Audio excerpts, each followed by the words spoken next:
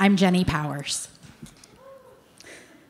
My story begins when 3 of my favorite things came together: Girl Scouts, bargains, and New York City. So you can imagine how excited I was to find $9 round-trip tickets for $25 from Holyoke to New York City. When I got to the bus stop at 6 a.m., all those little shining second-grade faces were so excited. Only one of the girls had been to New York City before, since her dad and I are museum lovers. And of course, we had a few chaperones and other girls, older girls, tagging along with us.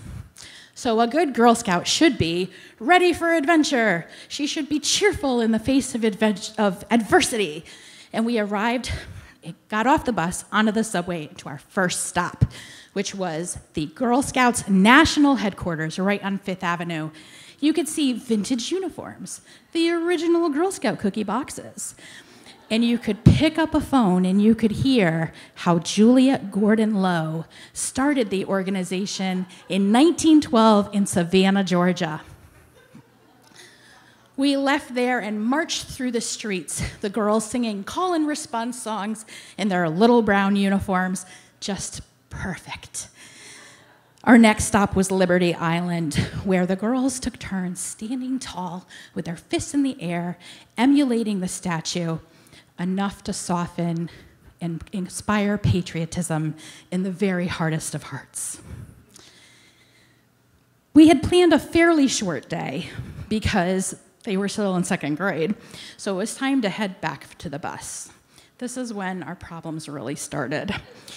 So one of the older tag-alongs had broken her leg and was in a wheelchair. And if you haven't ridden the subway and the ferry with a girl in a wheelchair, it's a challenge. Then we also hadn't planned to stop at Ellis Island, but we didn't realize how long it would take for all of those passengers to get off the ferry there, and then all of those people to get on the ferry there.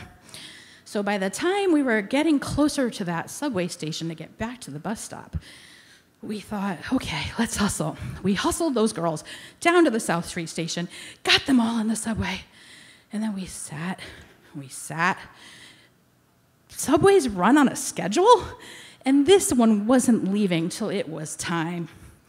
About halfway there to that bus stop, all the moms were looking at our watches saying, this is gonna be tight, this is gonna be tight. We got one of the moms who runs famously in the St. Patrick's Day road race to run ahead and make sure she held the bus. And then I said, okay, girls, let's go. And we ran up those steps. Hopefully, the girl in the wheelchair and her mom were behind us. And we were flying down the street. And if that bus driver would have gone like this, he would have seen half his prepaid passengers running toward him, waving their arms. But alas, he did not. And only the mom, who was a runner, got to see the bus drive away.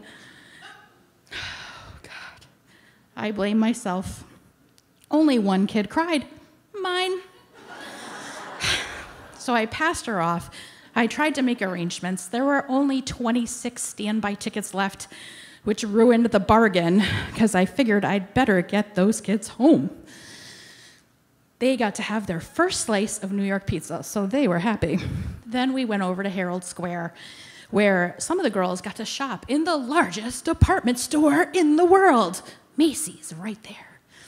Then little things started coming out. Polly Pockets, Uno cards, things they had brought to entertain themselves on the bus. Soon the girls were saying, this is awesome. We got extra time in New York City. By the time it was time to go back to the bus, even the moms were saying it was great. So we got to that bus stop early. It was over some pretty sketchy train tracks, and it was filled with vermin. However, this opportunity to face a challenge and do it successfully came in helpful when just last year, on our pilgrimage to Savannah to see Juliet Gordon Lowe's home, our flight got canceled. But we talked about it that night, and we remembered. And one of the girls sighed happily and said, Jenny, Remember when we got to go to New York City and see those rats? Thank you.